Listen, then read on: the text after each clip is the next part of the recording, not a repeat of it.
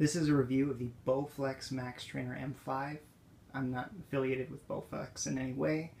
I just done a bunch of research to figure out if it was a good machine or not. So this review is to kind of cover things a little bit more comprehensively, just so you have a realistic picture of what you'll be getting when you purchase this.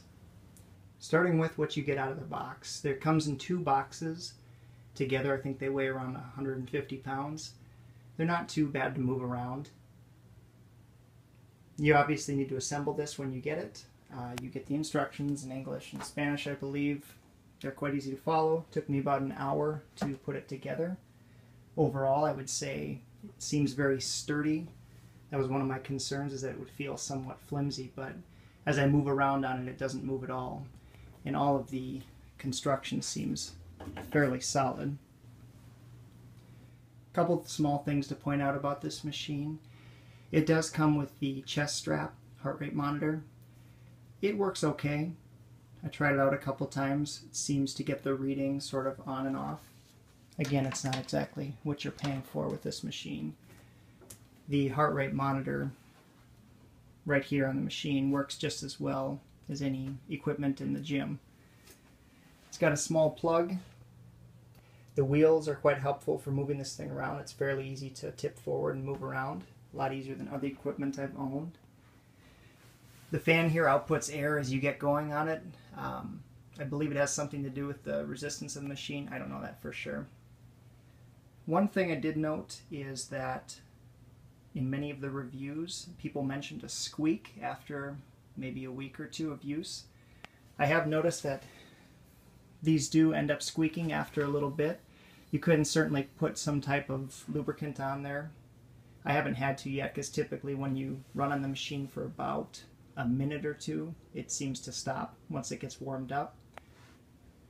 The foot pads, nice and strong. Other features to point out.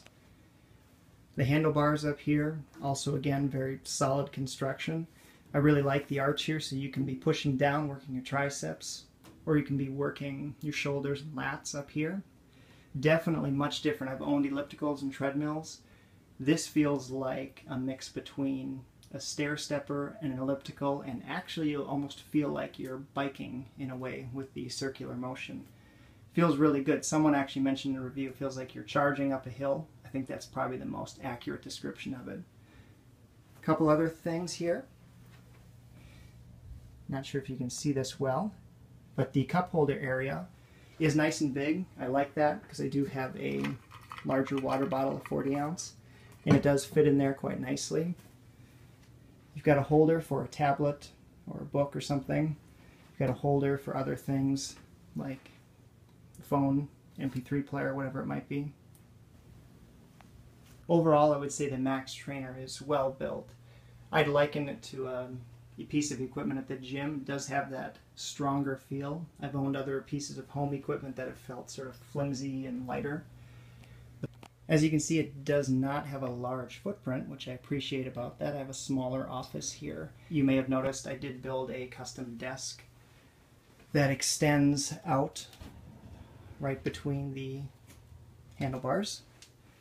Anyways, the purpose of that is so I can do a bit of work as I'm walking slower on this. You can actually work from this tiny bit harder, but eventually you get the motion down.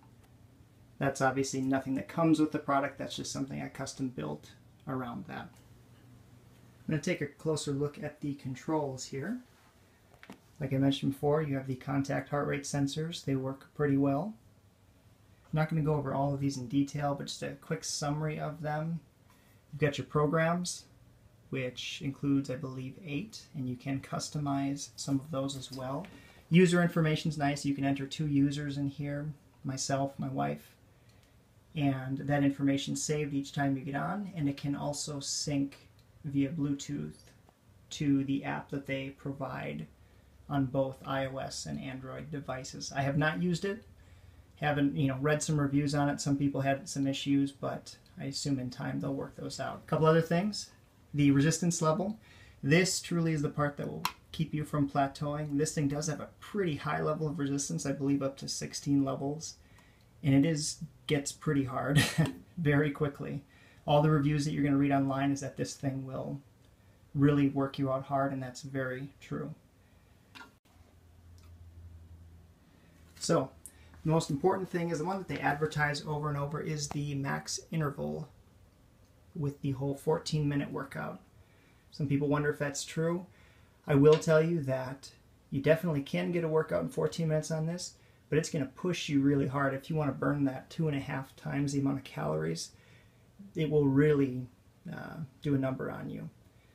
It's a good thing if you want the workout. But some people complain that the controls were hard to use or to get started. I didn't think that was the case. All you need to do is just step on, and the display pops on immediately. And all you need to get going is you can just go ahead and hit the start button, and you can just get going on it immediately. You can increase and decrease your resistance level, and it will tell you in general where you should be targeting.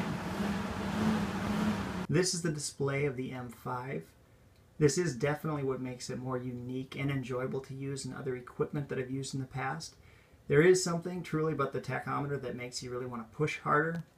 You have your target zone that changes depending on how you change your burn rate, resistance levels. It automatically all adjusts as you switch the controls.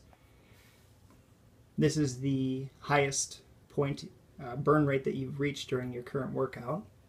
So it always kind of makes you want to push and raise the bar and go a little higher than you did before. Calories burned during this workout, definitely a fun thing to watch. Total time in the workout, this is where the total time remaining would be. This shows you which user you currently have selected. Now I'll show you what the motion looks like when you're on the machine.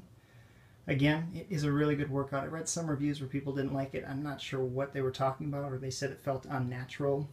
I haven't experienced any of that. It feels very natural, more so than an elliptical and for sure a stair stepper. So let me go ahead and show you what it looks like when you're on it.